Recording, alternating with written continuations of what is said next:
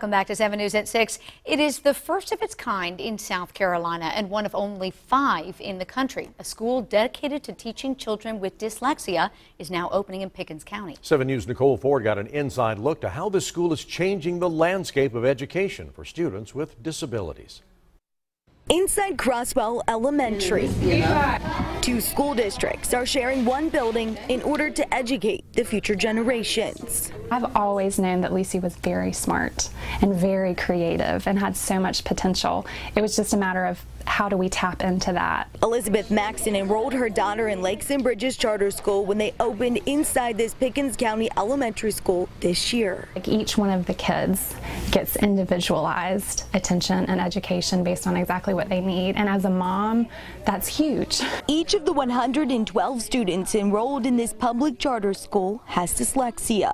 We have students who have moved from Charleston, we have students who have moved from Columbia, we have families from Georgia, from Indiana, from New York who have made the move specifically for this school. A learning disability that affects 15 to 20% of all students, and a disability that will be screened for in all South Carolina public schools starting next year. It's important to make sure their needs are being met because these are the kids that are the innovators. They are the ones who are going to push us forward. This charter school is state funded and tuition free to their students, and the demand is there with wait lists for almost every one of their grade levels. We will add 1 grade per year till we end up being a kindergarten through 8th grade school. So next year we'll add 6th grade, the following year 7th.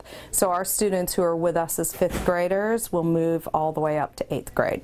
In Pickens County, Nicole Ford, 7 News.